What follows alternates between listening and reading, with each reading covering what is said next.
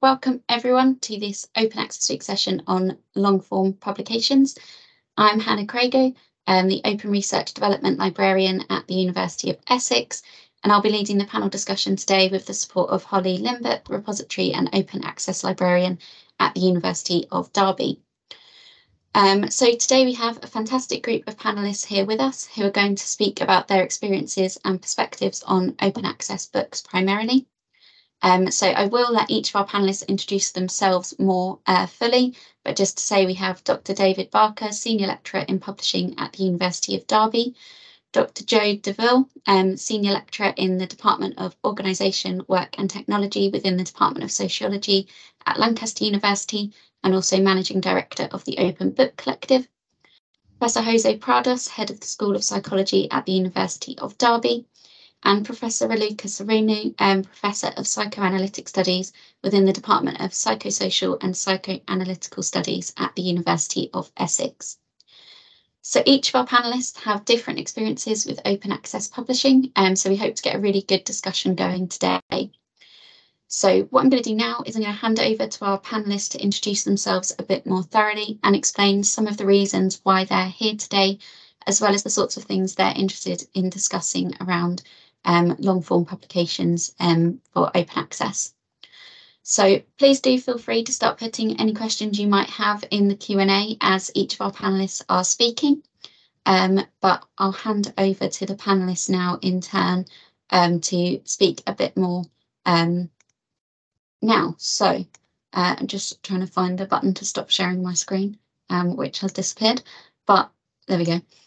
So first of all, I'll hand over to David to introduce yourself a bit more.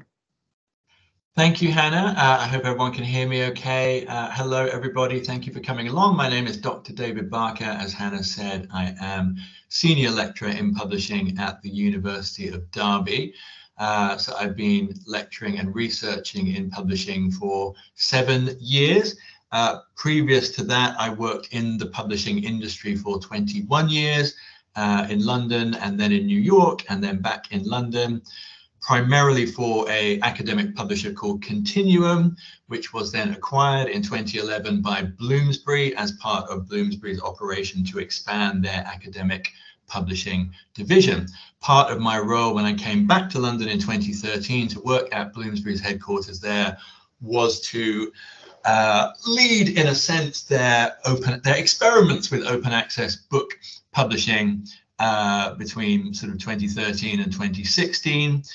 So I'm very, very interested in the ways in which both commercial academic publishers and university press academic publishers approach this concept in different ways, some of which overlap. So I'd be happy to talk about anything to do with that. I'm very interested in the differences between open access monograph publishing and open access textbook publishing. Any kind of issues around that are areas that I would love to talk more about today. Thank you. Thanks, David. That's really great. Jo, can we come to you next? Yeah, thanks very much, Hannah, and thanks very much for the invitation to contribute to the discussion today. So yes, I guess I've got many different hats. I became involved in open access book publishing a number of years ago when I and some then early career colleagues founded a very, very small open access book publisher called Mattering Press. That was around 2014, and that's still going and publishing books in and around the field of science and technology studies. But yeah, we're a very, very small publisher. And then through that became involved in a project which some of you may have come across, which is now finished, called COPIM. COPIM stands for Community-Led Open Publication Infrastructures for Monographs.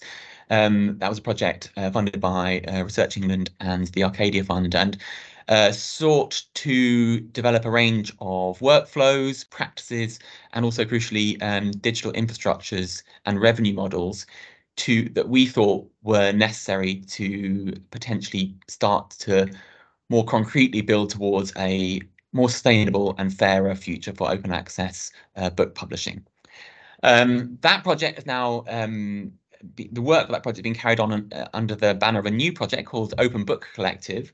And we're still using COPIM, we're still talking about the COPIM community, but there's a new project funded by the same two funders, called Open Book Futures, I should say.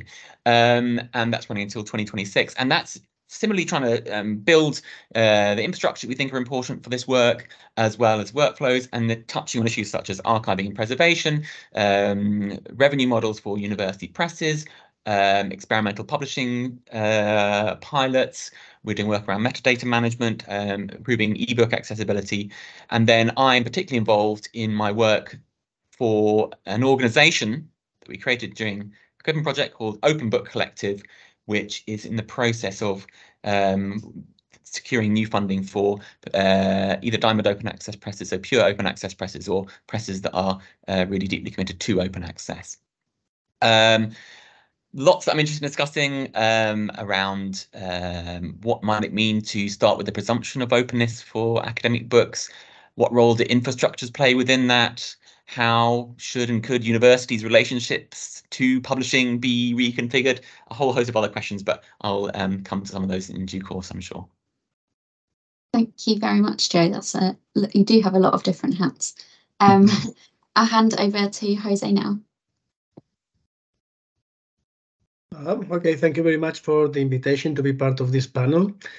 My expertise and my knowledge are quite limited in terms of open access, open books compared to the rest of the panel. My presence here is justified because I recently published a chapter in an open access book. It was Introduction to Biological Psychology, sponsored by the University of Sussex. I co-authored this chapter with a colleague from Nottingham, Claire Gibson, and it was an opportunity to use our psychological and biological expertise and the experience of teaching in biological modules for many years to articulate the different perspectives on the placebo effect, its relevance for the design of clinical trials, and how it can contribute to the understanding of disorders like chronic pain or depression, that kind of things. The publication process was really satisfactory, including peer review. So it was solid, it was respectable, and I thought it was a great idea. So I started exploring the possibility that the University of Derby, a good institution, could sponsor, consider the possibility of a sponsor the publication of that kind of open access books using the expertise of the staff. I contacted Holly Limbert, among many other people, I have to say, and as a consequence of that, here we are. Happy to help with the discussion. Fantastic, thank you. It's really great to get that perspective as well. And finally, Raluca. Thank you very much, Hannah, and thank you all for the invitation. It's good to be here today. I would like to start by saying that I lead an interdisciplinary 5-year project, which is called FreeSci, a team of 9, and that researches the legacies and practices of free psychoanalytic clinics. So they are creative collectives that offered psychoanalysis for low or no fee for those who usually don't have access to it.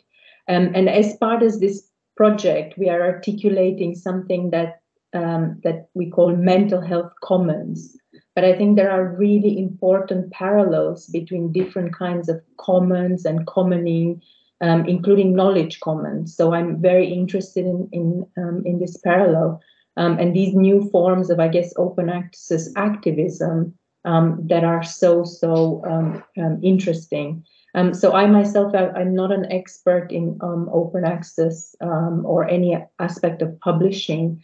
So I guess I'm here to talk about my own experience with open access, but also, I guess, from the team working with early career researchers to register the fact that something about publication and open access has intensified a lot for all of us in the research team. And they are registering an important shift. And we have various fantasies in this group of more open access publication and how we can make the fruit of our research more available to our students and to our colleagues. and I guess to the wider public in our cases as well. So what I'm interested in talking about is also models of publication, experiments with open access. We are in the course of organizing and finding a home for a book series, which we will call Important Little Books, which will be bilingual and open access, and hopefully also in paperback for a very low fee, so allowing these objects to circulate and to have, I guess, an easy life without too many barriers. So I will stop here for now. Thank you. Thank you. That's really helpful, and hopefully these kind of conversations can help to mean it's not a fantasy for you to have all those publications open access. So yeah, thank you all for introducing yourselves and explaining a bit about why you're here and the topics you want to talk about. Any questions that anyone has, please do feel free to put into the Q&A. But I can kick things off with a quite basic question for you all, I guess. What do you think is the main motivation for researchers, or what is the main motivation for you to publish your long form publications open access? What is that main motivator for you? Or for researchers that you know of? I'm happy for anyone to go first on that one. Jose? Oh, you're muted. Okay, yeah, should I start? I suppose that I've been thinking about it, and there are several things that can be highlighted. The first one is the individual self-interest. I have published a number of chapters in traditional non-open access book, and typically this is done by invitation from the editors, and in many cases the experience is quite disappointing, actually. Depending on the nature of the chapter, it can take many hours of hard work just to review, for example, a particular research topic, and you typically do not get any stipend. You're not paid for it. Somebody might be getting money out of that, but not the regular academic. And the university and the sector do not take this type of publication into account. It's not typically ref material. And on top of that, it might have limited use for teaching purposes. So in some cases, the books are expensive, and only a few academics which are highly specialized with a high interest on that particular topic would be ready to invest in the book.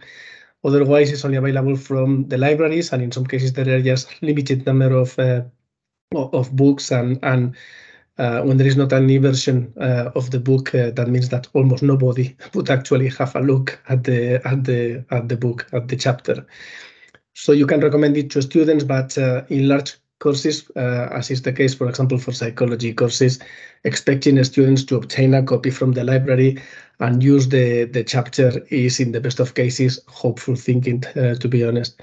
So on top of that, if you share a PDF of a chapter that has been published under the copyright by a publisher, always raised legal issues, and I never really know where am I standing in terms of the legality of that. So in terms of using it for teaching purposes, the publication of a traditional book or a chapter in a traditional book might have a very limited usage, especially when you are not covering the contents for a whole module, when it is justified for the students to invest in the book. If you are simply covering a few lectures, it is not worth spending £60 in a book to use a particular chapter for a very small part of the exam.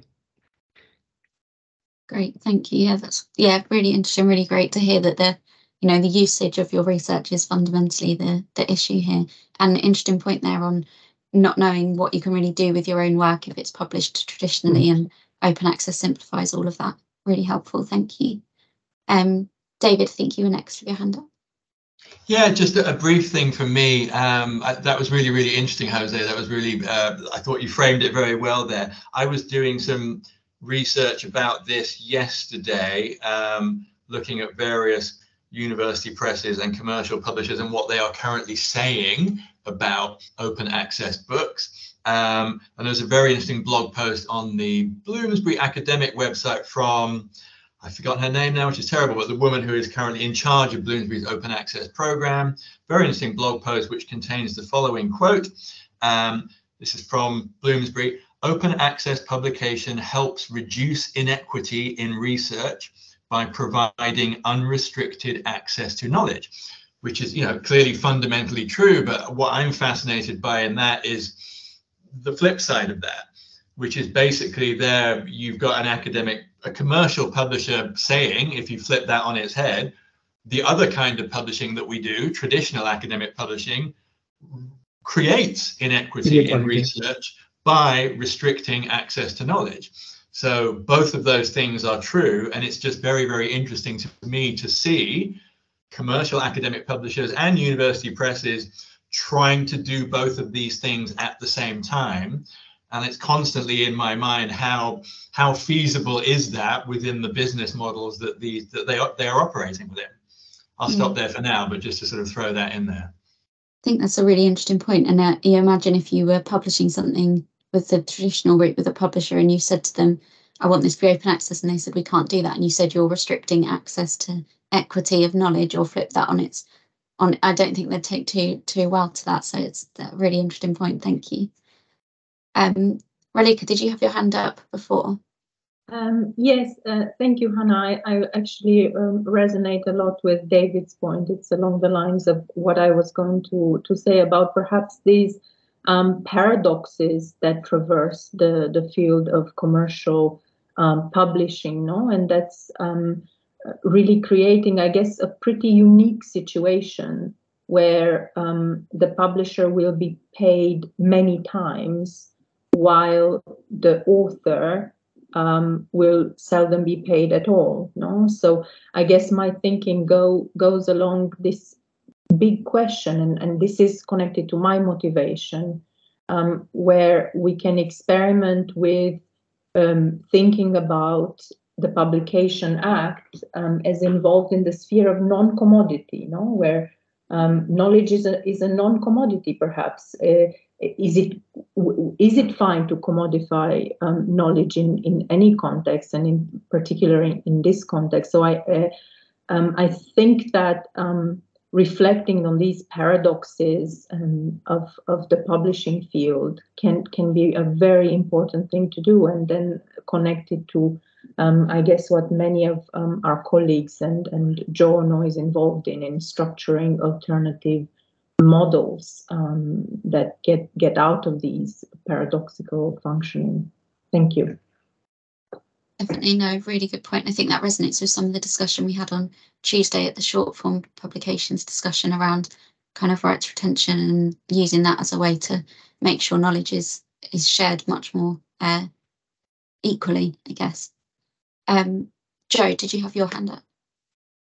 Yeah, thanks so much. I kind of wanted to follow on actually what some of what Raluca particularly was pointing towards there, in recognizing some of the paradoxes and ambivalences that surround this kind of question. Because obviously, why I might publish open access, and I have not published entirely open access, but I try to, and increasingly try to, given I have a secure academic position, or relatively secure, I suppose. But when I speak to colleagues, I think, we need to recognize that many colleagues are publishing open access because they're told to, or because they feel they have to, or because of things around compliance and so on. And some of the reasons why we might really want academics to embrace not just do open access because they're told to as part of a kind of compliance exercise, but because they actually want to, and they might see the benefits. I think there's a long way to go, I think, in that respect.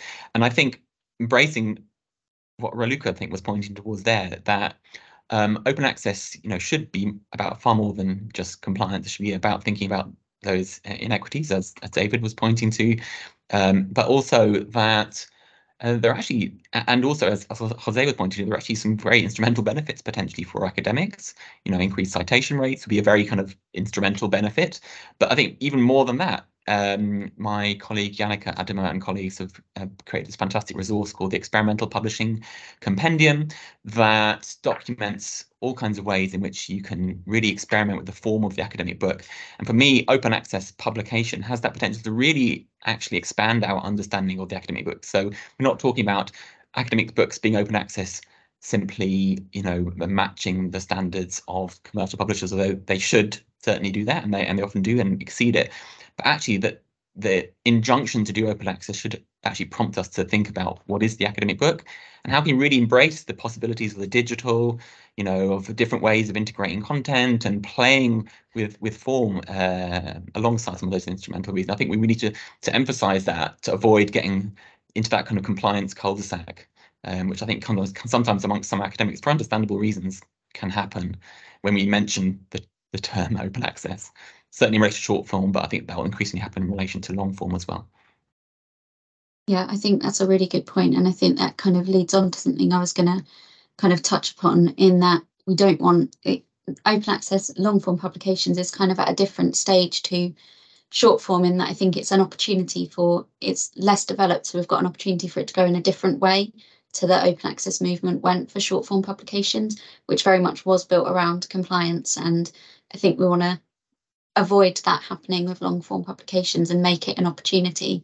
And part of that, I think, is making it as easy as possible for researchers to publish long form publications open access, which at the moment, I think the open access long form publications movement is going in so many different directions. It's so diverse, there's so many different ways, which is really great in some ways, and there's loads of different fantastic models out there that some of us who work in this area spend quite a lot of time getting our heads around. But I think sometimes for our researchers, it can get a bit overcomplicated. So I don't know if anyone had any reflections on that, or maybe what I was kind of specifically going to ask on this is, what role do you think universities should be playing in either shaping and developing the publishing landscape for long form publications, or helping researchers to navigate the kind of landscape? So just think about the university's role, I guess, in this. If anyone has any thoughts on that at all.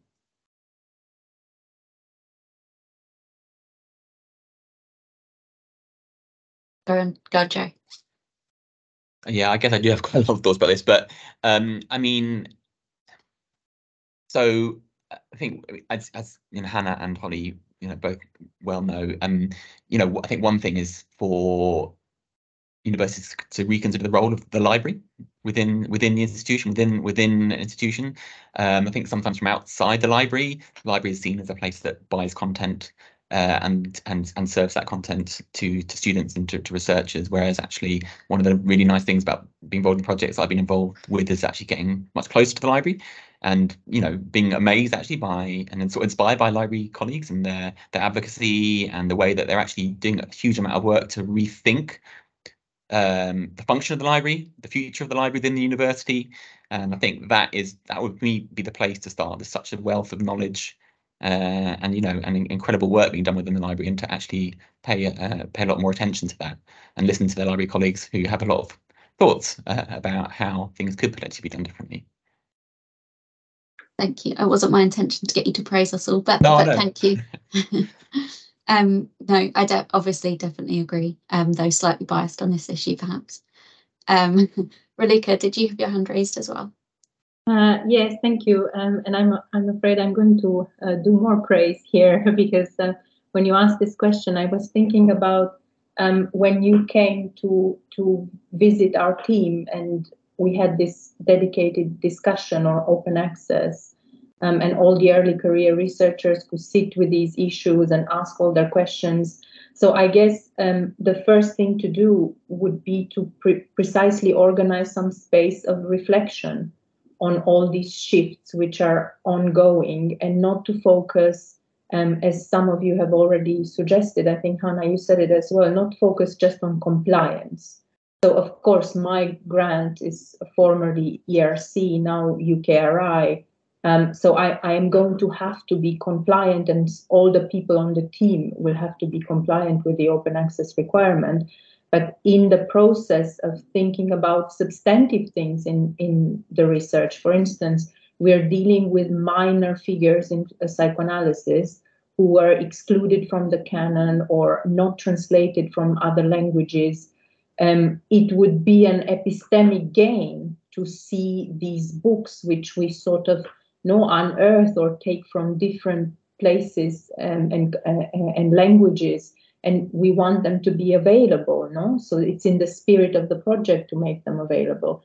And the fact that we are able more and more to think about that is a plus, but I guess it needs more structural change, where in the framework, in our framework in the UK, where we have the ref and research is evaluated, I guess having a transversal constitution of the issue of open access as something that is dynamic and quite hopeful, and that can really change the way we think about our own research and access. I think maybe it has to be something that all the directors of research are aware of, and talk to especially the early career researchers as well. Thank you. Yeah, I think that's a really good point, because even if we can say that libraries are doing a lot of good work around this, we need buy-in from senior academics as well to help get that message around about the opportunities out there and the wider benefits than just compliance, which I think is often still the focus within universities. Great. David.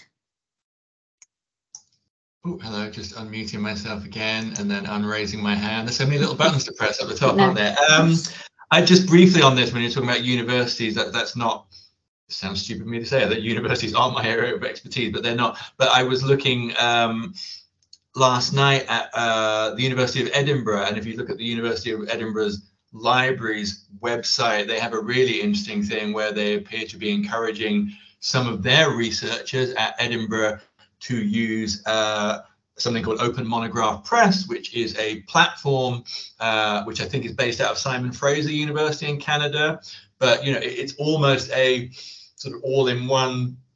I'm hesitant to use the phrase self-publishing, but there are really interesting parallels here, I think, between the self-publishing revolution that has happened in commercial publishing and some of the aims in the academic sphere of truly open access publishing, whereby it should be genuinely possible to get your content, your research, your knowledge out there in very affordable, completely affordable ways to promote bibliodiversity and all of that stuff. But clearly that's just one example of something that's happening at that one university. But there are as you said, Hannah, there's so many different ways that this can be approached. I think that's part of what we all struggle with, isn't it? There's just so many different angles you could try.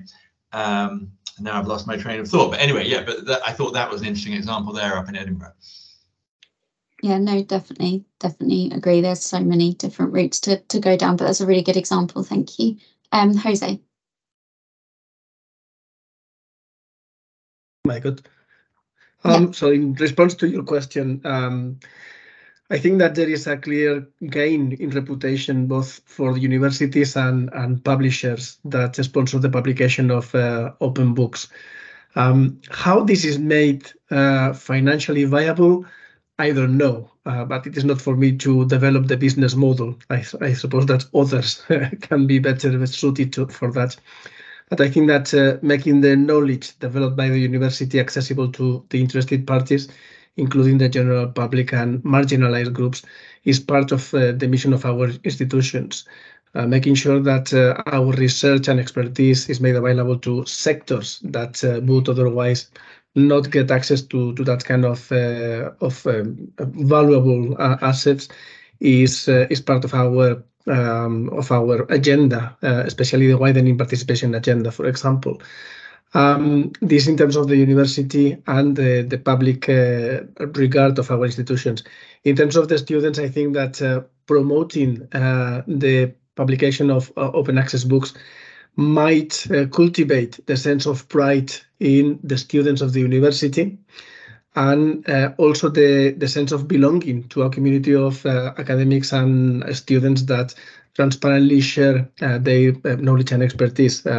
So this also has an educational value that we cannot miss, really. I think that's a really interesting perspective. Thank you to think about that kind of education side of this as well, because sometimes we do think about it very much in terms of ref and research and really focusing on that, but universities ultimately are about education and research, so it's really interesting. Thank you. Following on from that, actually, David, you mentioned at the start about this kind of contrast between open textbooks and open kind of monographs. is that something you want to expand on a bit? I know when we're looking at publishing books open access, often for textbooks, publishers just say, no, textbooks aren't open access, and I can only assume it's because they can make more money from textbook sales. I don't know if you want to say any more about that from your perspective. Yeah, thank you, Hannah. Just very briefly on that, you're right. Textbooks are in the academic publishing world a very different, and as you say, if you get it right, phenomenally more profitable revenue stream, as we say in the publishing industry. Even that phrase is a little bit. Anyway, yeah. So, but there are examples of it. I was looking at one just a couple of days ago on the Taylor and Francis Routledge website. They have a fully open access global history textbook that they have made happen, where every single chapter is free to download, all of that. So it's doable, but I think, you know, the vast majority of conversation around this tends to congregate around monographs, or what we now call mini-graphs, the short versions of monographs that are all over the place.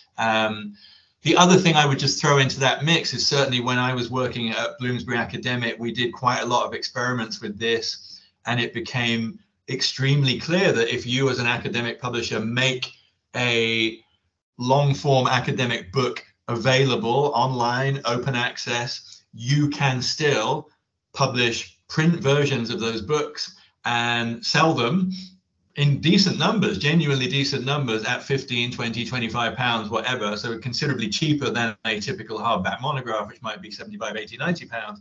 So there's a really interesting thing around that in terms of discoverability and just the fact that the content is out there online. Some people still want to own a physical copy, and I think in a way that feeds back into what Raluca was talking about earlier with this concept of, can you create a series of little books which are completely free online, but also to have, you know, very, very, very affordable print versions for people who want that format, because there are still lots of people who want academic content in that format. Yeah, thank you. I think that's always something that we discussions that we've had as well around kind of, you can have the open access version online and can still have the print book for sale. It's just interesting to reflect on that side of the conversation, thinking about it on kind of textbooks and educational texts, with the thought that Raluca said earlier about, can we commodify knowledge?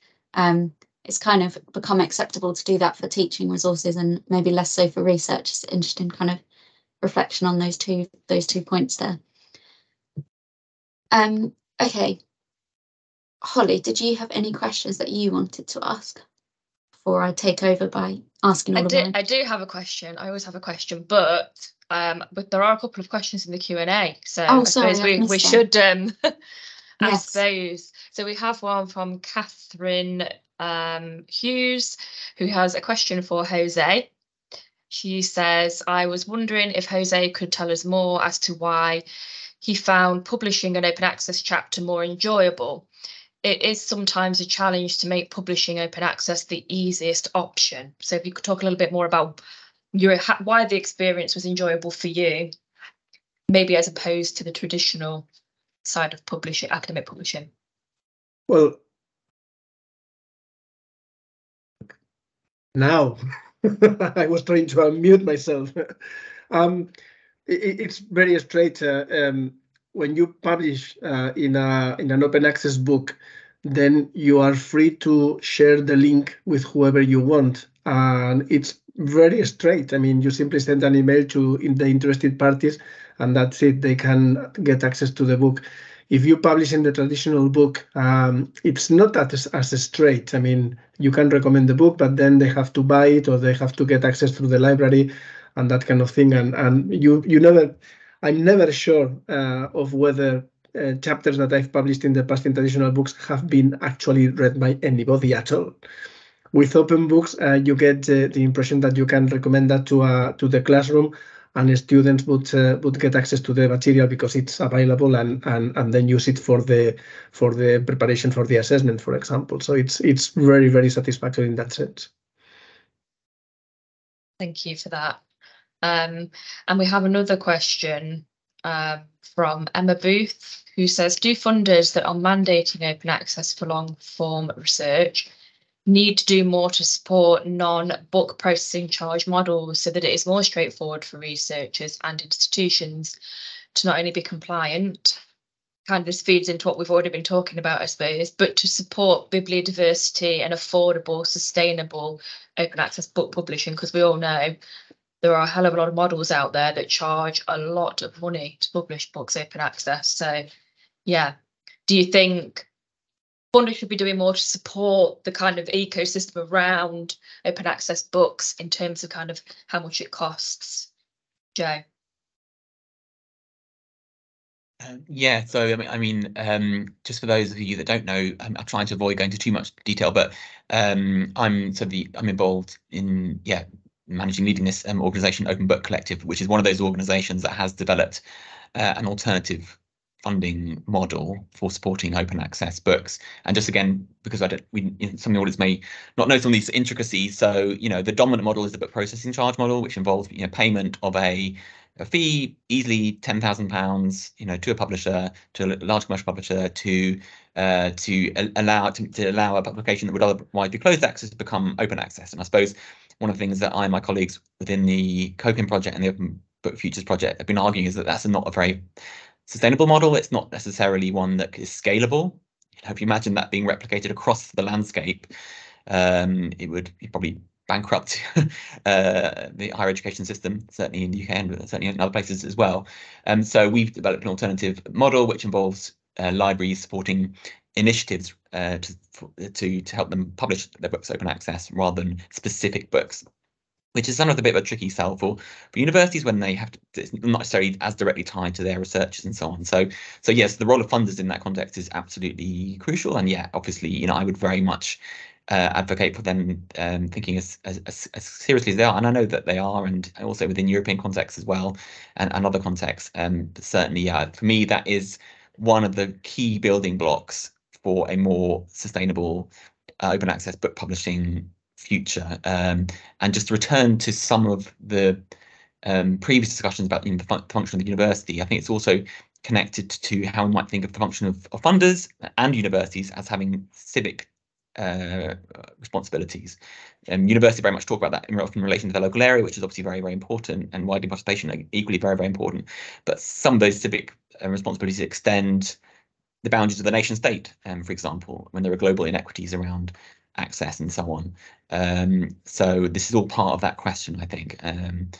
So yeah, the simple answer is yes, I very much agree, but yeah, I recognise the complexities of it.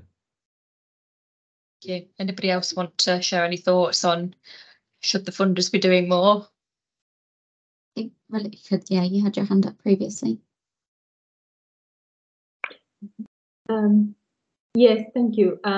So just to resonate with what Joe has said, and to say that indeed in the original grant, which was ERC, we had a sort of dedicated budget for open access. But indeed, that doesn't solve this problem, which I think, as Joe indicates, and is a bit of an infrastructural problem. So the funders need to get involved with the universities and the authors and the more structured open access activism to find solutions that are more interesting than indeed giving this lump sum of money, which then we can pay a few monographs or chapters with. And that also to remember my previous thoughts on this. In the beginning, I was actually quite nervous for my early career researchers in terms of how this requirement would impact in their choice of journals.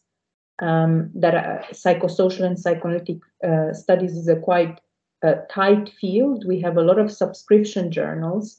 So I was nervous that their research could all of a sudden not be in these hybrid journals, for instance, where it actually substantively belongs, and they need that to get an academic job. So I guess there's a lot of complexity in this. Thank you.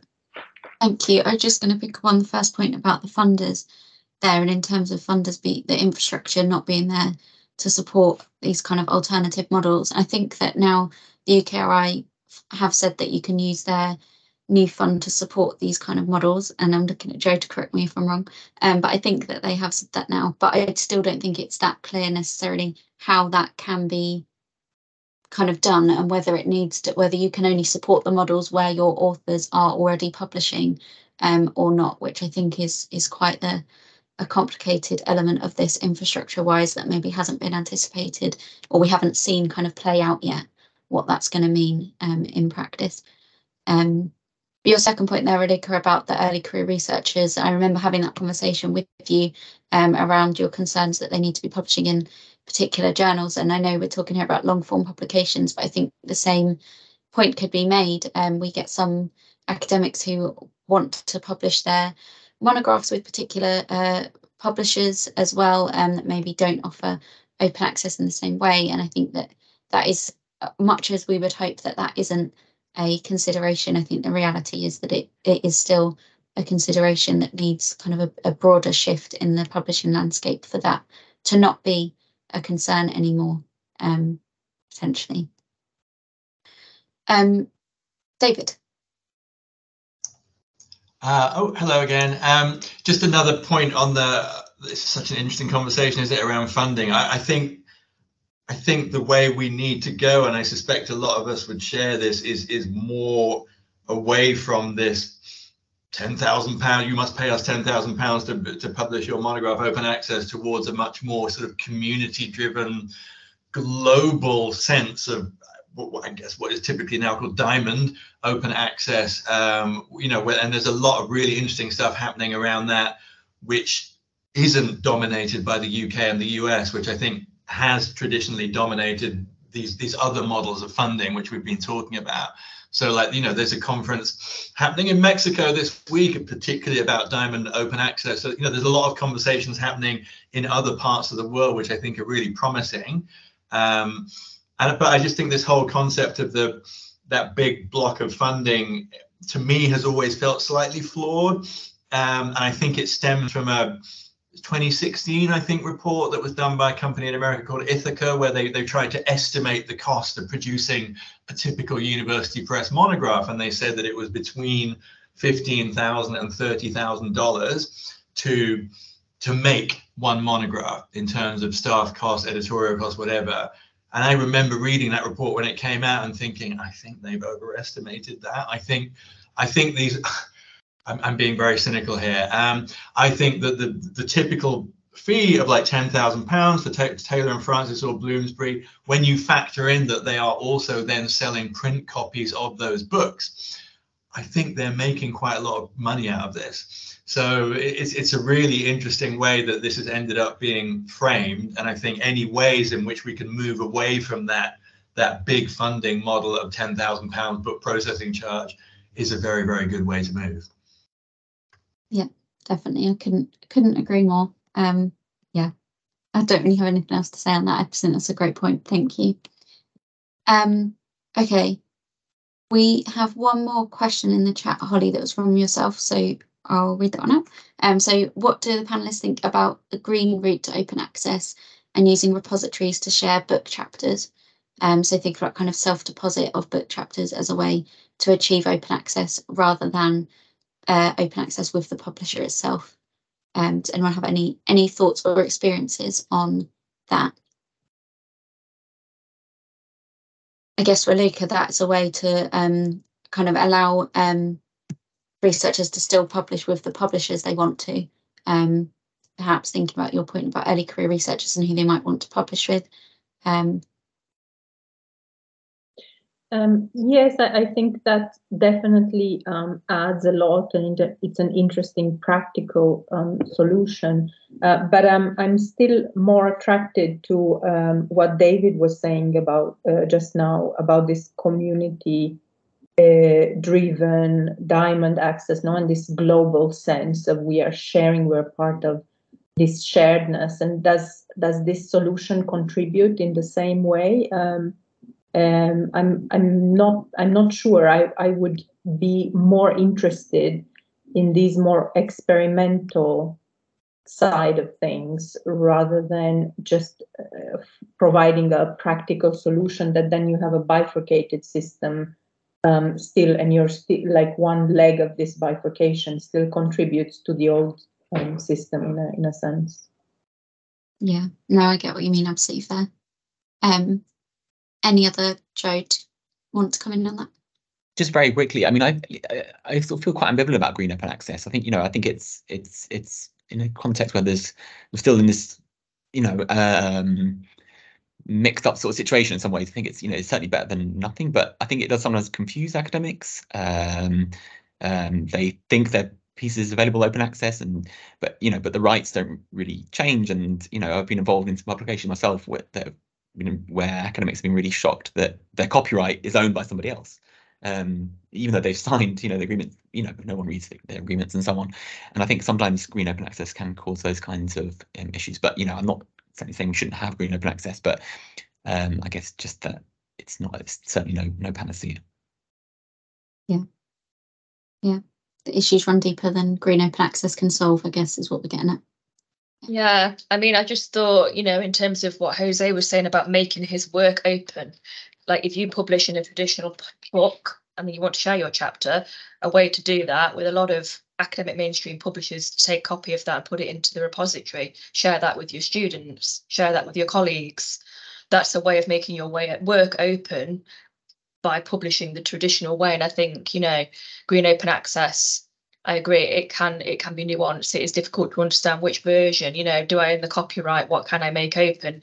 And typically there's the embargo period, but we are moving away from that now with rights retention and all, that kind of way forward. But I just think it could be a solution. Well, it has been a kind of solution for a long time, hasn't it? People been able to share subscription content via repositories and things like that. But I appreciate it's not that straightforward, but just thinking about, sharing content with students and put it on your reading list, your link to the repository and things like that is a good way to make sure people read your work, potentially. Yeah, I guess that goes back to the very first question we had about what motivates you to make your long form publications open access, and if it is sharing with your students and more that kind of thing, then green open access might be more of a solution for that. Just aware that we've got 2 more questions in the chat coming. So Jonathan Digby said there's no need to use a publishing house at all, no, and he said hosted web space is all that is required. Thinking about similarities to the evolution of music recording and publishing business. Anyone want to pick up on that vision for publishing in the future? David? Yeah, I think that's a very interesting point, isn't it? That to me comes down to the question that I talk about this with our publishing students quite a lot, which is what is the value that publishers add to an author's work, whether that author is writing commercial fiction or commercial non-fiction or academic scholarship. The only reason it seems to me to be going with any publisher at all at this point is that if they genuinely are adding some kind of value to your work. But if you feel, and you've got a team of people around you or whatever that can do whatever editing needs to be done, can do whatever straightforward typesetting design needs to be done, and can do whatever dissemination needs to be done in terms of letting people know that that content exists, then I don't think you need to work with a book publishing company at all. But that's one view on it. Again, there are really interesting similarities with self-publishing in commercial genre fiction in particular. Whether we want to end up as academics getting into bed with Amazon, which is all of self-publishing is basically run by Amazon, and I don't really want to go down that route, but that's another thought. Yeah, I guess that was a lot of ifs there on if you know this and if you know it. So it's publishers offer an easier way around lots of those if situations, I guess, still. Okay, thank you for that one. And then one from Emma, specifically for you, Joe. So could you speak about COPIM and Open Book Future's role of supporting open access infrastructure, as well as developing different models for funding open access books? So thinking about how important it is that open access books infrastructures remain community-led, open and not for profit. Yes, I will, although I feel like I've spoken a lot and I don't want to, I want to give Raluca and Jose a chance as well to say anything they want to say. But yeah, absolutely, I think it's really, really crucial. We're seeing so much consolidation within publishing industry, the purchase of infrastructures for open access publishing by large commercial publishers. And I think one of the things that we have been arguing is that, yeah, we need the infrastructures of scholarly publication to remain, or not remain, to be controlled where possible by the communities that they serve. And that requires governance models that really secure say non-commercial status of organizations and so on, and it also does require potentially support from universities and so on. So yeah, absolutely think that's really, we argued a lot, that's certainly a really crucial part of the this. Yeah, I said enough. The post that I put in the chat also addresses some of these questions. Thanks, Joe. Really helpful. I'm aware of time, and there's one more area I just wanted to cover quickly, hopefully. So just thinking, we've spoken a lot about kind of our situation where the universities we work out, the environment we have around these kind of issues. But I'm just thinking about whether anyone has any thoughts on how the diversity of publishing options for long form publications, maybe how different types of publication options for long form publications, how it might affect researchers around the world in different ways. So maybe thinking about opportunities for researchers in the global north as opposed to the global south, for example.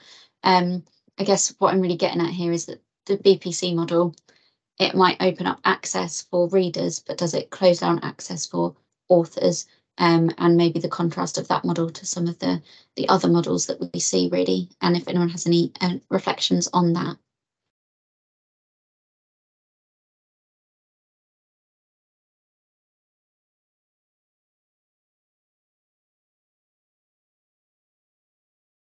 Go on, Radhika. Yeah, my first thought is that if we go to academic cultures in Latin America, let's say if we think about Brazil, there most or all journals are not subscription journals. So I guess the learning is opposite here. So how can us in Europe learn from that and see that it's been going on for decades? And it is a sustainable model, and basically all you need to do is go on Google Scholar and search for the article and download the PDF. And I think that's interesting. And then also I know that in various parts of the world there are forms of sharing which have emerged, and that's an interesting conversation. I guess we won't have time now to discuss it, but also not every sharing that is in some sort of breach of copyright can be called piracy, I don't think. Because in some cases, for instance, I know in post-socialist countries, right after the fall of communism, there were no books. So academics and students had to find a way to get access to those books, So I guess, again, we're coming to these issues of paradoxes and the pressure that, let's call it closed access, creates, and that how can we organize some viable ways out of those pressures. But yeah, that's only partially engaging your question, I'm aware. No, that's really interesting. Thank you. And I think that kind of almost links to what Jonathan's question and made me think, are we trying to recreate an open access version of the publishing model we've already got, rather than rethinking what open access publishing could bring as a completely new model? Are we just trying to recreate the traditional model because that's what we're all familiar with and that's what we're used to and that's what we think people want to see? But should we be thinking more broadly when we're thinking about open access, and what can it help us to do completely differently, maybe with the way we're sharing knowledge, rather than just redoing an open version of what we already have? Does anyone have any other final questions or thoughts that they want to ask to our panelists, or any panelists have anything that you really were hoping to say while you were here that you haven't had a chance to, that you'd like to add in before we wrap up?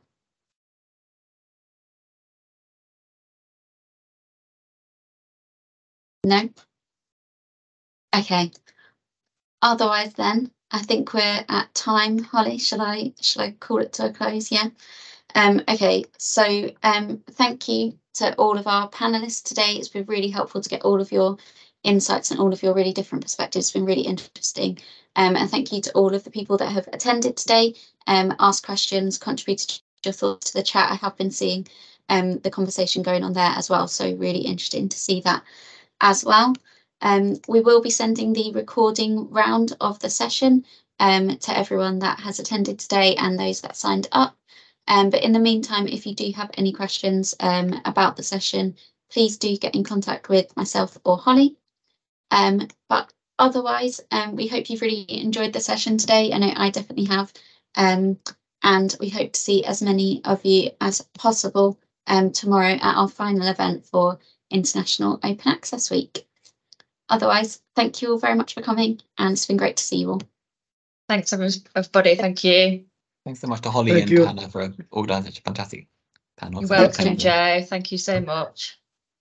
That was interesting. Thank you very much. Thank you. Thank you. Cheers. Thank you.